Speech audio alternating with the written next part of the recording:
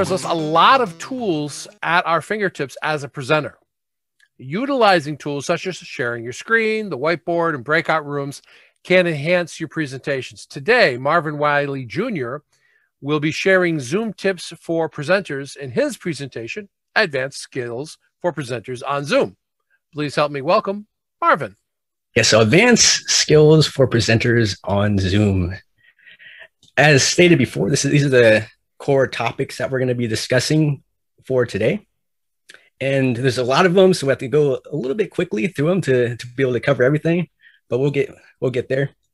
But here's a little bonus thing. This is really quick. It's something where it's similar to what John talked about as far as over where you see the stop video. Over at the stop video, you can click on video settings and you'll be able to click on keyboard shortcuts. And then from there, you can set all these various different shortcuts to make it easier for yourself as a presenter as you're presenting. And one of them is to mute everybody except for the host, which can be very, very useful because you can just press something on your keyboard and then it does that all or for you. So that's something to keep in mind, that you can go there and there's a lot of these, there is a lot of these particular settings to scroll through. Let's talk a little bit about this whiteboard right here. One use is to do something similar to what you see here is like a Venn diagram. You can put text actually within those various different circles. So it'll be one use for the whiteboard. And largely, I would see that if you're gonna show or need graphics or images that you're trying to show, like using shapes, then using something like a whiteboard or another website where people can collaborate on will be useful. If you're just doing bullet points or something like that, then where it's all text, then it might be better off using something like Google Docs in that way, because you can't easily use bullet points on the whiteboard if you're trying to list things. That's something to keep in mind there. But how do you bring up the whiteboard? So it's similar. It's the same process as far as when you go through sharing your screen, you'll click on the green share button. That'll be on the bottom. It'll take you to this screen right here where you'll see the whiteboard. And then you'll click on share screen. That'll bring up all of the options for the whiteboard. So you see that there is text, there's draw, stamp, spotlight, erase, eraser, format, undo, redo, clear, and save. So these are all the various different options that you can utilize as the whiteboard. And so this is something that you can play around with. And one interesting thing is that there is a spotlight, and you should be able to see it right now. There's like a little round thing, which is pretty useful. You can actually utilize this outside of using the whiteboard, as well as all of these tools you see at the top here, as far as text all the way on through. You can actually use those on any web page, which is pretty cool. So you can put shapes, you can put text on any web page as you're sharing your screen. So that can be useful if you're trying to point something out. But those would be all of the tools that you would have utilizing the whiteboard. And this kind of goes through some of those particular tools. You can change the color of the text, the color of any shapes that you're putting on the whiteboard. You can adjust the size of your text. You can make it bold, and all this cool stuff.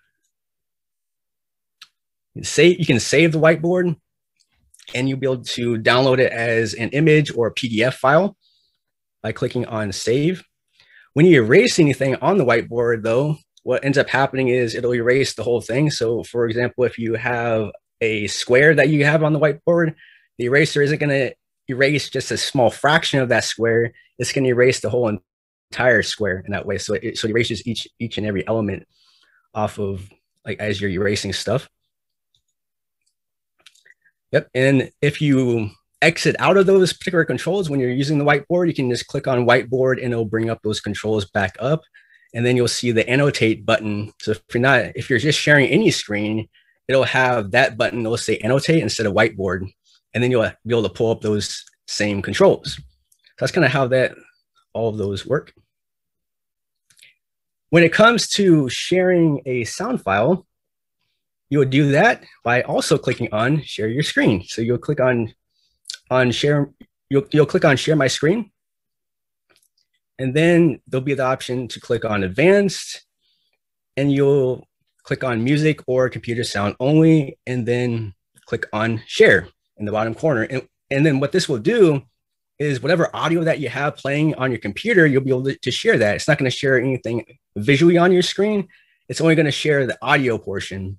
If you needed it to share a specific audio piece or any file really for that matter, what you could do is click on the chat icon on the bottom of the screen. That will bring up the chat box. And then on the right, there'll be the file button where you can click on the file button, and then you'll be able to search through and find the file that you would like to share. And then you'll be able to put that in the chat box. But that feature, it has to be turned on. And so you have to turn it on. It's in the in-meeting basic settings file transfer that has to be turned on. Otherwise, you won't be able to upload any files in the chat.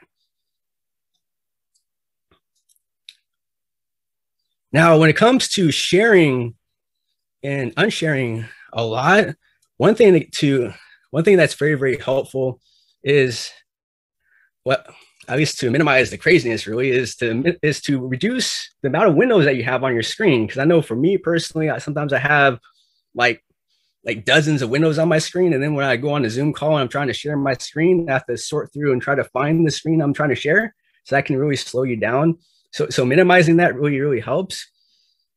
And or closing out any windows that you're not using at the moment. You can also share multiple windows at once. It's something new that I just realized. You can hold down the control key and then click on any window that you would like to share, and then you'll be able to share it. And it's something I might explore a little bit more. I just found that out like yesterday. And I would assume on a Mac, I think it might be control, or not the control, but the command key that you might click on. And then another thing to keep in mind is when you're sharing a file, it can be best to queue it up. That way, when you go to the file that you're sharing, it's ready to go and you're not searching for the file. And then when you're done speaking on that particular file that you're sharing, you can stop the share. And then that will initiate a smooth transition between you speaking on camera and sharing what you're sharing on screen.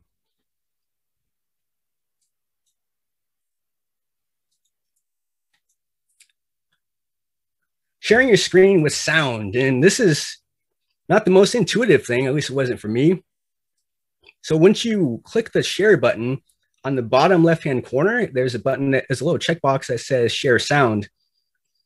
And if you check that, then whatever audio is being played on your computer is going to be heard by your audience. And this is important because if that's not checked, and say you're playing a video, the audio that the audience is going to hear is the audio that's playing from the video that you're hearing is going to be feeding back into your microphone, which isn't going to sound very good for your audience. It's going to sound very, very muffled. So you want to get it as close as possible to the exact audio that you're able to hear so that your audience can hear that as well. So it sounds as good as possible. So that's the whole purpose of sharing your sound audio.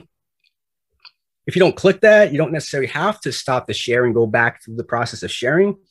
You could go up to the top where it says more and scroll down towards the bottom, and there's an option for share sound.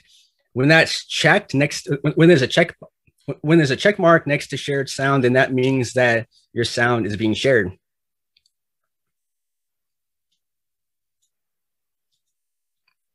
Now, breakout rooms. Breakout rooms are super fun. And some of the key things to keep in mind when roaming through breakout rooms is you want to be mindful of where the breakout room button is and what that looks like, which is on the screen right now. And also leaving the breakout room, because you'll have an option to leave the breakout room. You also have the option to leave the entire meeting. So sometimes it can be very easy to leave the entire meeting by accident. So it's important to keep that in mind.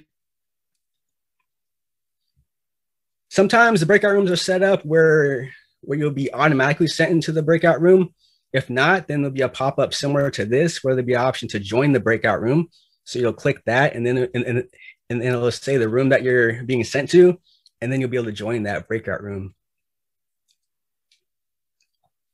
Now, the breakout room button location is kind of different per device, and this is typically on a desktop or a laptop. It's on the bottom, but sometimes it's hidden until you scroll your cursor, you know, the little arrow thing, you scroll it down towards the bottom of your screen, then the whole menu bar at the bottom where you see participants, chat, share screen, all that will pop up on the bottom, and you'll see breakout rooms.